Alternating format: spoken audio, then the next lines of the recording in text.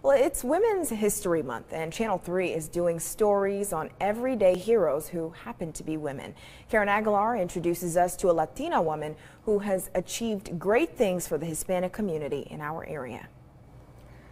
Joy, arriving to Chattanooga, a local Latina entrepreneur realized Hispanics make a small percentage of the population in our area. So she's founded a local organization for like-minded Hispanic women despite adversity.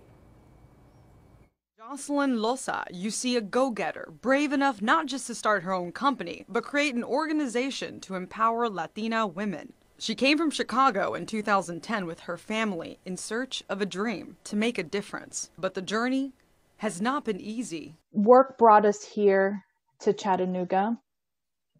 Unfortunately, within months of being relocated, the company informed me that they were going bankrupt. She didn't just open up her company, Hoopla Marketing Now, in 2013. She faced racism, her appearance mocked. You may think your curly hair looks trendy, but it doesn't look professional.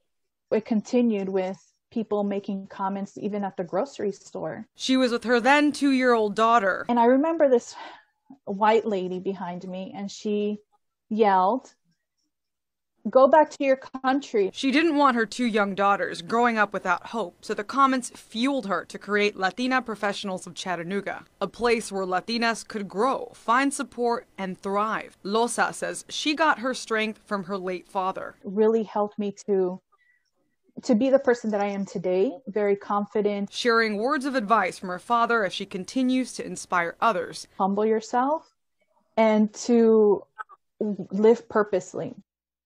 Loza's organization has over 300 members and welcomes new ones, not just from Chattanooga, but Northwest Georgia. You can find the link to her Facebook page on our website.